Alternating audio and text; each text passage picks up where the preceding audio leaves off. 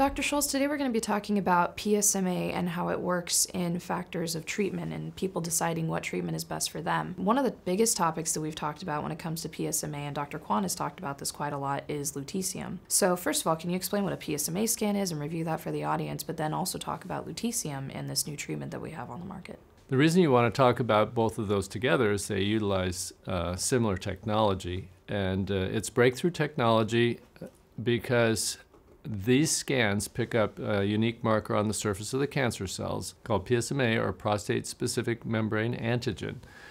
And this is not totally unique for prostate cancer, but it's close to unique for prostate cancer. So with these scans, people can find prostate cancer anywhere in the body, whether it's in the prostate or in the lymph nodes or the bones.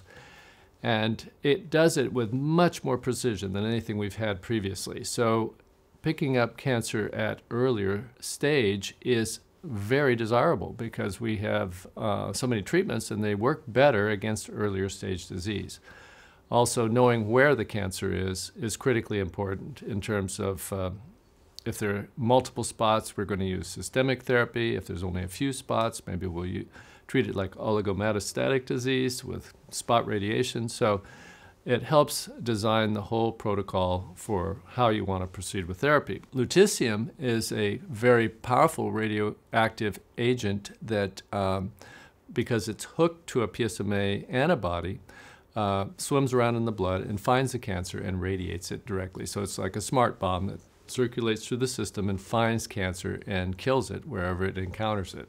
So PSMA to find out where the cancer is, lutetium to treat where the cancer is. So when they're treating, are they using a PSMA scan to see where the cancer is before, and then they receive lutetium, and then they check with another PSMA scan after the treatment to see that it's worked? It's a very plausible thing to do. There are some types of prostate cancer that don't have PSMA, and so it's always good to check before proceeding with lutetium, check with a PSMA PET scan to make sure that the cancer has PSMA on its surface. And so, so that would always be the first step. Does the cancer have a PSMA molecule on its surface? And you would confirm that with a PSMA PET scan. And of course, you'd also confirm that there are enough spots to justify lutetium. Lutetium does circulate through the whole body. If there's only a couple of metastatic sites detected, then spot radiation or beam radiation would be a more appropriate approach than lutetium. So how often are you seeing lutetium work in patients? We've seen lutetium now for a couple years because it was available overseas, and the type of people that were getting treated usually didn't have any other treatment options. So when you're talking about those very serious types of prostate cancer, my experience is that about a third of the patients have a really dramatic benefit. About a third of the patients, it helps, but it doesn't cause dramatic regression. And maybe another third, it doesn't seem to work that well. So if someone's going to have a PSMA scan in order to check for cancer and see where it is in the body, and then see after treatment if, the cancer has been hopefully taken care of by the lutetium, are both of those usually covered by Medicare? Yes, Medicare has been very generous in covering PSMA PET scans in pretty much anyone with a diagnosis of prostate cancer. So that's been very welcomed. A lot of the private insurances so far, in my experience, have been pushing back. Some of them are covering it for relapse disease, some aren't even covering it. So hopefully that'll come along more quickly. You had mentioned that lutetium is for people who typically don't have a lot of treatment options, but if it's working so well, why isn't having a PSMA scan and lutetium like the first step that someone would take if they do have metastatic cancer versus going through other treatments before? When new products come on the market, they're always studied in very advanced disease. The pharmaceutical companies want to get a mortality endpoint, and that's how they can get their product to market quickly. So right now, PSMA-based lutetium therapy is approved for people that have become hormone-resistant and who have had previous chemotherapy such as Taxotere. That doesn't necessarily mean that they're super advanced, but in many cases they are.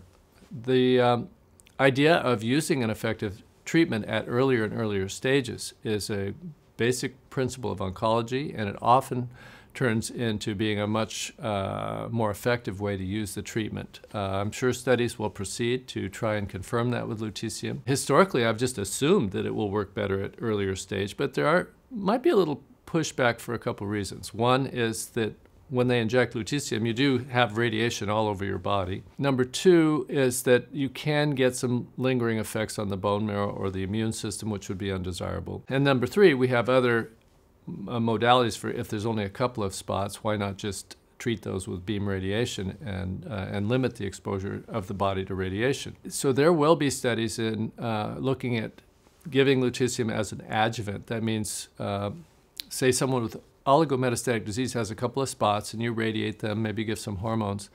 Should we also give an injection of lutetium to go after any microscopic disease that we're not aware of? And that might be a good strategy, but it's a brand new form of therapy. So I'm not 100% sure that that will pan out as a benefit, but it might. In a previous video, you had talked about that if somebody had had hormone therapy, they were wondering if it's okay after their first injection to get a PSMA scan.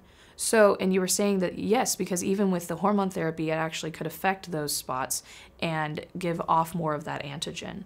Would that same thought process work with lutetium? Would the possibility of hormone therapy affecting the lutetium and the rate of being able to recognize the disease? It is possible because PSMA expression on the surface of the cancer cells is what attracts the PSMA molecule, which is what lutetium uses to get there. So it is possible that there's going to be synergy between hormone therapy and lutetium.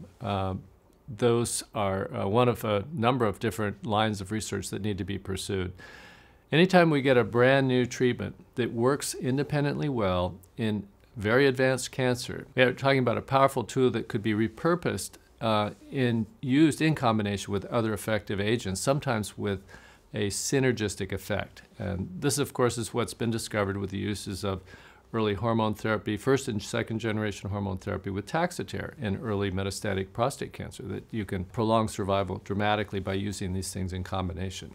Lutetium may turn out to be that way. We don't have the studies yet to confirm that. Thank you for mentioning that, because I think that patients often get frustrated with the concept of having to do so many treatments before they may get to lutetium, but if there's a possible benefit to those treatments before, that makes a lot of sense. Yes, and there's also the cost. Lutetium is being covered by Medicare and by other insurance companies, but it is a very pricey product, and the access to it for coverage of earlier stages will have to be proven that it really does benefit people before insurance companies are going to start covering it. So we've talked about the possibility of getting a PSMA scan after lutetium has been administered to make sure that it worked.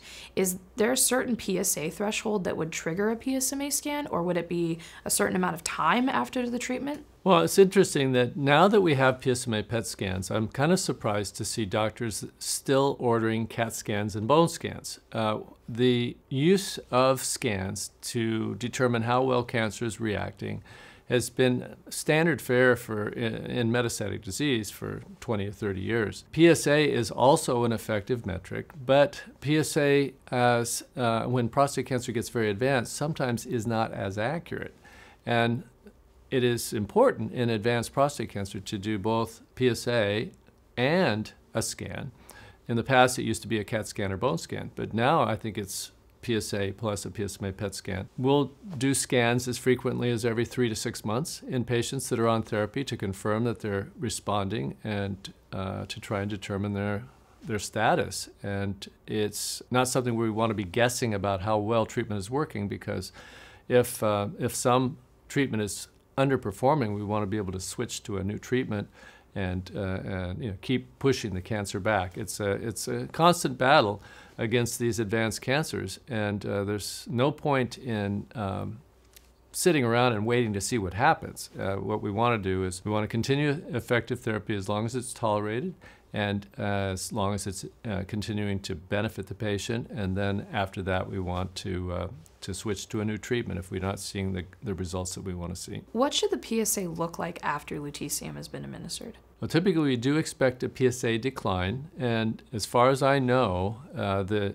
usual metrics are 50% decline in PSA from starting point is a sign of benefit, but even greater declines are an indication of even more benefit. 80% decline, 99% declines in PSA predict long-term outcomes quite well. And so we want to match a PSA decline with an improvement in scans. And when we're seeing improvements in both PSA and scans, then we can be confident we're on the right track. Thank you so much for watching this video on lutetium and PSMA. We understand that these are new technologies and a lot of questions have been coming to us, so we wanted to help clarify that.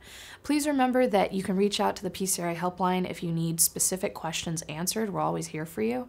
We understand that this is a very intricate journey and that there are a lot of details going through the process of insurance and getting these scans and having the treatment. It's a lot. But please remember that it's so important for you guys to do your research and being here with this channel. Please subscribe. We have new videos coming out every week.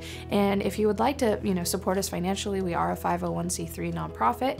You can visit pcri.org/donate or click the link below and help support our videos. Thank you so much for watching, and I hope you have a great week.